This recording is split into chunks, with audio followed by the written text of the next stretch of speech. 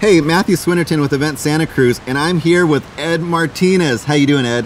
Very well, thank you. This is great where you're doing this. Oh, thank you. Yeah, no, it's nice that David Dennis allowed us to have his backyard. Another quality Event Santa Cruz. Exactly, yeah, in a backyard, yeah. We're going downhill. No, we're going uphill because we're in David's backyard. Okay, I was going to say it. What do you do, Ed? You know, I thought about it as I was driving over here, and I said, you know, after all these years, I've actually earned the right to call myself an activist. Okay. Right? I was thinking about, like, over 7 years, you know, there hasn't been one day that's gone by that I haven't worked on one of my projects. I'm an entrepreneur. I'm a businessman. I'm an artist. I'm a father. I'm a husband. And I do all these things, and these are my projects. This is what my life has become since I got, slightly older. Wait, activist or artist? What do you put on the more like top? Activist to me symbolizes action. Okay. So every day, I mean, I literally haven't taken a day off in about 7 years. You know, one of those things that I'm passionate about is what I do every day, and so my art is a part of that. And these are the things that I'm passionate about. So everything that I've done has been about something that I can use to create industry or wealth in my own community. How can I make the place that I live better? That's what I'm passionate about, and I'm active in that, and therefore I am an activist. So what inspires your art? Like, what do you like wake up at 2 in the morning, like I have an idea, or like how does this come about? Yes, I do. Well, I'm an economic refugee from the 2010 crash, and I had no choice but to either jump off the cliff or die anyway. So I really had nothing to lose, and I realized that I had always been an artist. I had always been told that you can't do this or you can't do this, and I bought into that. And I said, this time I'm going to use art as a way to carry a dialogue about the environment that I live in, the people that I work with, and the things that I'm most passionate about.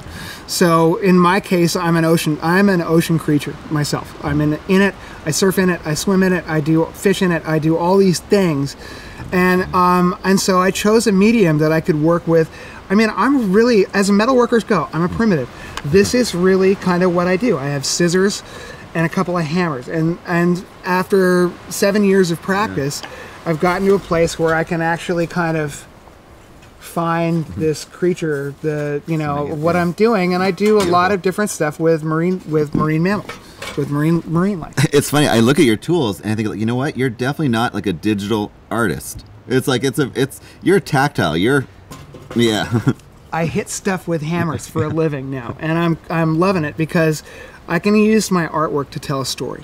The businesses that I'm creating are about how do we put art back into schools so that we can get kids engaged in their education on a lot of different levels, and it brings up, like this is kind of like what my metal work has done, but I could see sort of an end to it. I could see that I needed to find other places to go with this somewhere down the road. So I was thinking a little bit farther down the road, and I love the fact that they could print photographs on barnwood now. We can put photographs on metal.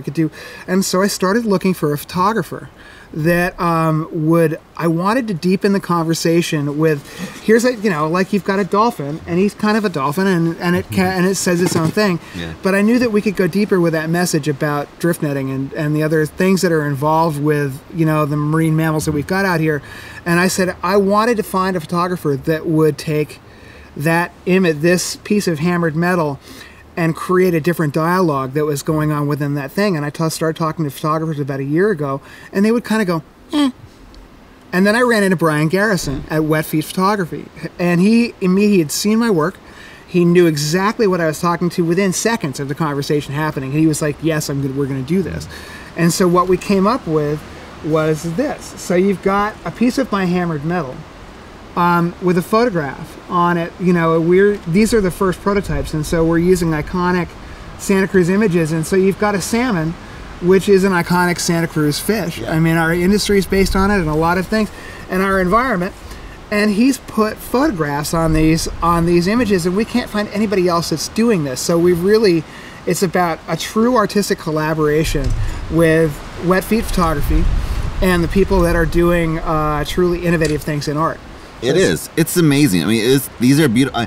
I'm not sure if the video picks this up, but if you're at one of Ed's events or anywhere, you got to see this. It's just amazing. Oh yeah, you can see it on the video. Yeah, it's beautiful. It's working. So I want to know, Ed, why does this fulfill you so much? Why do you you're so get excited? Because I see the passion in you with your artwork. Yeah, I mean, like, what wakes you up in the morning and makes it like, oh, you know what, this is awesome? It's about, you know, so few people actually know anything. We really don't know very much about our ocean. When you think about Jack O'Neill, what he really allowed us to do was get in there and look around. Yeah. It was the first time. And so you think of it, that was an industry that was born in Santa Cruz. And to me, the artistic collaboration is about how can my art tell a story for people that don't get out on the ocean much, because it's a resource that's really changing fast. And we have to protect it. We have to engage in this struggle that we're in to keep our ocean safe and our ocean pride, because our life depends on it, seriously. And so to me, my collaboration with Brian was a true artistic collaboration. So I would hand him my work and say, tell a story with your photographs. And his photographs are so iconic anyway that he's a really gifted photographer. He's got that eye. And so between the two of us, we can say, here's this mammal, and here are these images. We're going to start working with images of drift nets and images of things that deepen that dialogue, because he's into the same thing I am, which is like, how can we make that artwork tell a story? How can we bring this experience that we share every day that we get out there on that water? How can we bring this to people that don't? How can we tell a story about this resource that is in trouble right now, that we have to protect? And how can we bring that to places that, you know, so that when they look up on the wall, they see something that actually engages them in the dialogue about how we protect this resource that is so essential to not only our industry, but our waterways and our, you know, our life. Yeah. Right? Yep. So if somebody wants to purchase your artwork or commission an artwork, where do they go? I mean, like, how do they find you? They can find me. I use Facebook as a way to engage people in the process of my making art. I take old refrigerators or old air conditioning duct and turn it into something pretty. And so what I try to do is take sort of upcycled art and push it into a more fine art bracket. So they can find Ed Martinez 14 on Facebook, or they can go edmartinez.com, Ed Martinez3.com. Okay. Or as my website, and they can find me at, we are both part of Next Base Co-working Centers, and I'm all over the place. And Brian Garrison is Brian Garrison at Wet Feet Photography, where you can find him on Facebook, because he uses Facebook the same way I do. And, help us take this story out. I work almost exclusively on commission, which I'm very lucky. Nice. So the community that I live in that supports me. Well, Ed, I love your work. I think you're doing an amazing job, and I'll talk to you later. Hey, come back here. Come back here.